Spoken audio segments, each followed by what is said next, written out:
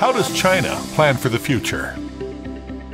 2 sessions, an important event on China's political calendar, has returned to its customary March timetable, the draft outline of the 14th Five-Year Plan, 2021 to 2025, for national economic and social development and the long-range objectives through the year 2035, has been submitted to the National Legislature for review and is under global spotlight.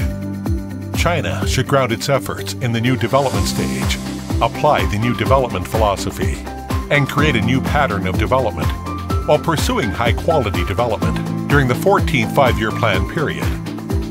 The draft maps out goals, targets, and strategies across numerous areas, from pursuing innovation-driven development to pursuing the Digital China Initiative, from raising the income of the low-income group to expanding the size of the middle-income group, from prioritizing the development of agriculture and rural areas to achieving higher quality urbanization, from implementing the Employment-First strategy to implementing the national strategy for addressing population aging. To gather opinions and advice for the 14th Five-Year Plan, President Xi Jinping went on several inspection tours and held 7 symposiums with people from all walks of life. Public opinion was also sought online. More than 1 million suggestions were gathered.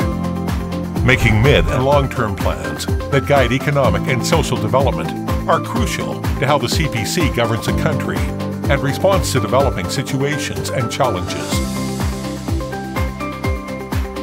Its formulation combines extensive consultation and cooperative decision-making, demonstrating how socialist democracy with Chinese characteristics works.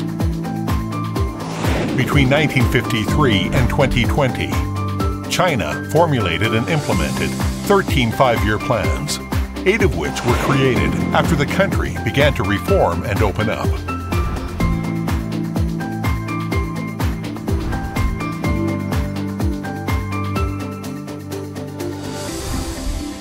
These plans have played an important role in promoting China's social and economic development, improving China's comprehensive national strength and boosting living standards, thus demonstrating the advantages and vitality of socialism with Chinese characteristics.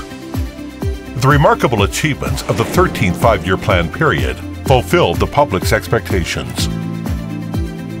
The period covered by the 14th Five-Year Plan will be the first 5 years in which China embarks on a new journey of fully building a modern socialist country and forges ahead towards a second centenary goal.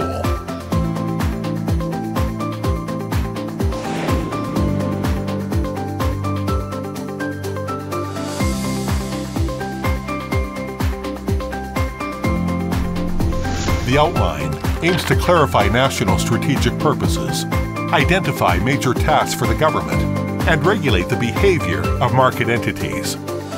Heralded as a blueprint for China as it starts a new journey and an action plan to unite all Chinese people, the outline will guide the world's second-largest economy to brave the wind and waves to sail forward.